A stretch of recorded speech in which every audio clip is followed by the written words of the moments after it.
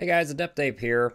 Got a question this week asking about the CARB emission standards for on-highway trucks, and figured the answer wouldn't take very long, so I'd make a little video talking about it, and then hopefully that would clarify some of the issues people going into California from out of state may have. First thing I'd like to get out of the way is I am not a CARB employee.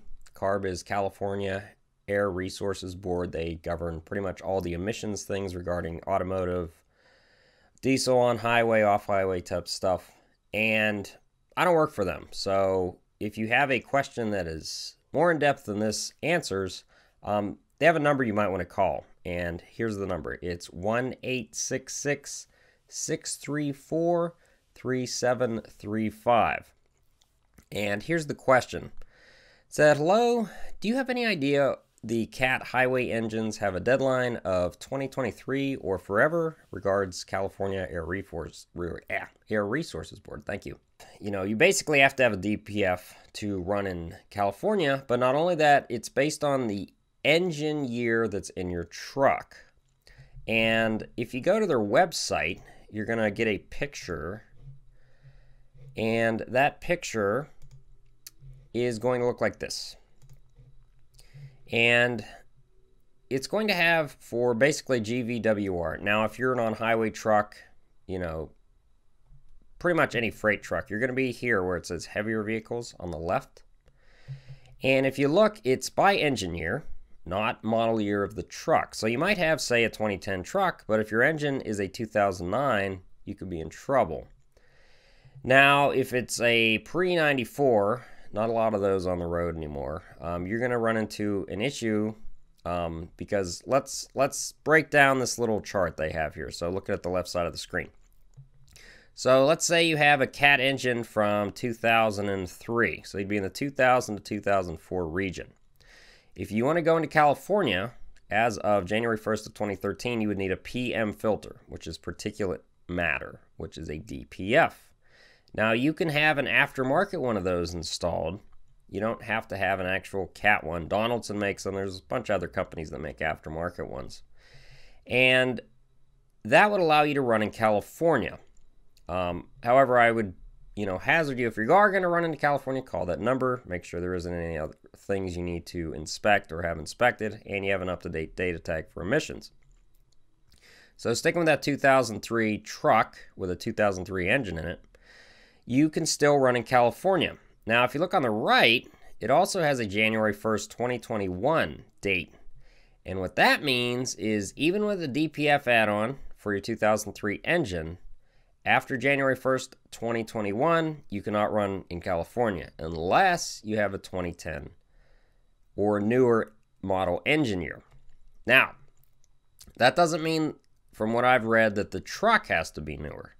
So if you have a really nice Peterbilt that's in great shape and you don't want to buy a new truck with, say, a 2012 engine, or a 2014 engine, you could keep your old truck, but you would have to get a 2010 or newer engine in it. Now, 2010 or newer, you wouldn't be buying a CAT, obviously. Probably go with a Cummins. Now, that would have EGR.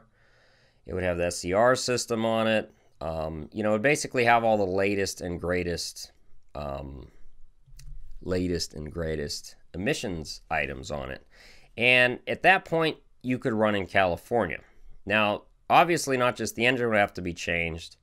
If you're going to be running a Cummins engine, a newer Cummins engine, you'd probably have to do the SCR canister. You'd probably have to run the Bosch DPF, not just, say, an aftermarket Donaldson one.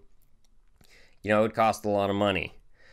Probably the best way to go would be to get like a wrecked truck if you could find one, swap over the motor, the DPF, all that. You're talking a lot of work. Most guys aren't going to do that, but this is just, explaining the rules here. So really the latest you could run a CAT engine, like 2009, that was about the last of the CAT engines with the SDPs. Those would already have a DPF on them, and you could run up to January 1st, 2023. Okay, that kind of covers most of the heavier duty CAT engines. Now let's go into the lighter vehicles. So let's say you have a commercial vehicle with, say, a C7 in it. There's no retrofit DPF needed for those. But if you go by dates, let's say you had a 2005 with a C7.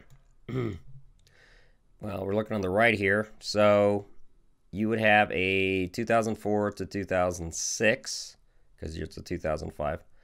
You could run in California up to January 1st, 2021. At that point, you would have to do an engine swap or get a new truck or bus to a 2010 or newer. Now, obviously, the emissions get more stringent each year. So does that 2010 cover forever? It doesn't specify, at least I couldn't find on their website. So maybe by 2030, your 2010 wouldn't be good anymore. But, you know, most of these emission engines, they're going to cost you a ton of money anyways, with all the sensors and after treatment issues they're going to be having. So unlike, you know, your single turbo cat that's been running for 20 years, you know, what are the odds one of these, you know, insane emission engines are going to last 20 years without problems? Probably a lot less. And that kind of goes over just the basis of what you need to know for going into California from out of state. If it's registered in California, obviously you would know all these because you have to get them inspected. If you're someone in a fleet, you'd have to get your smoke opacity checked, things like that. But most guys don't live in California, so this kind of goes over you know, what's going on in California, what you need to know before if you are going to be running a load into California, because obviously California doesn't like smoke, right? Well, I hope you enjoyed that video and hope it clarified a few things. You know, check out the CARB website if you have more questions, or like I said, call that number, and they should be able to clarify any other issues you may have as far as getting in or getting out of California. Okay, thank you.